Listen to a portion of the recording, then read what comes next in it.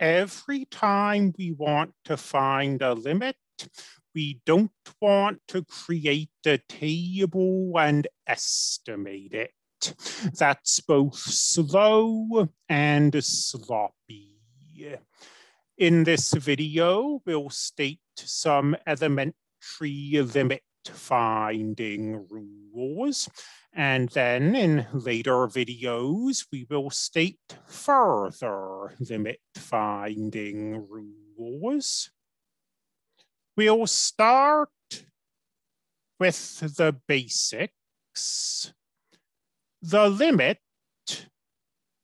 as x approaches c of a constant function is always the constant. It doesn't matter what c is. So for example, the limit as x approaches 2 of the constant function 5 is 5. And the limit as x approaches -3 of the constant function 5 is 5.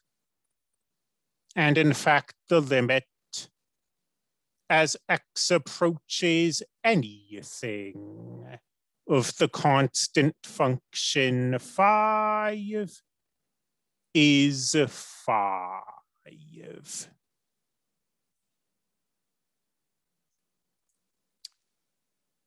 Second rule. The limit as x approaches c of the identity function x is c. So for example, the limit as x approaches 4 of the identity function x equals 4.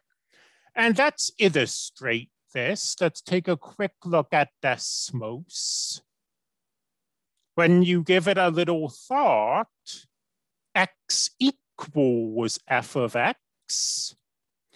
So the statement that as x gets closer to 4, f of x gets closer to 4, little rounding error there, is really intuitive. X and f of x are the same thing. Of course, they're both approaching 4. Rule 3 is going to take a little longer to state. Suppose you have 2 limits. Or maybe I should rather say 2 functions.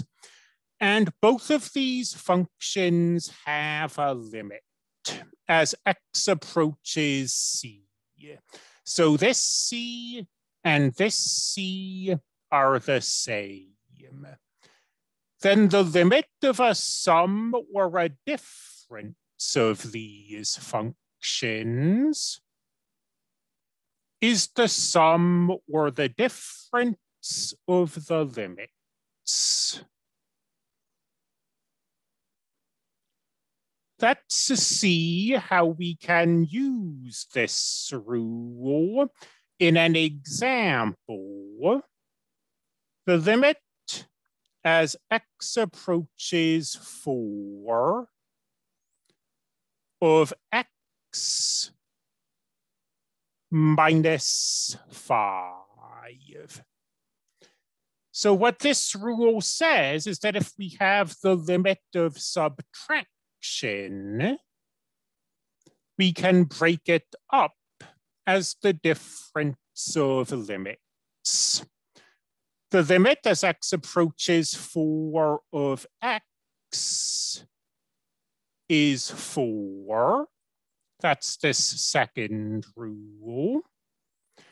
And the limit as x approaches 4 of 5 is 5. That's this first rule. So this limit is -1. One more rule in this video, although we'll pick right back up with rule 5 in the next. If a limit exists and we have any constant k, then the limit of k times the function is k times the limit of the function. So for example, the limit as x approaches 3 of 4 times x.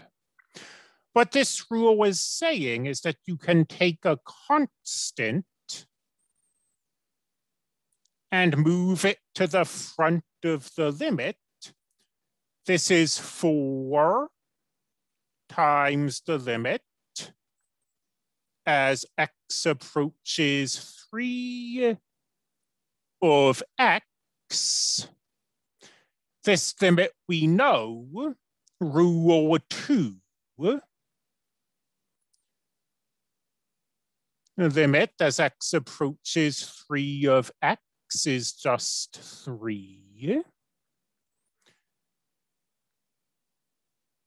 So our limit is 12. Incidentally, as far as what you need to know all of these rules. You shouldn't be committing this numbering to memory.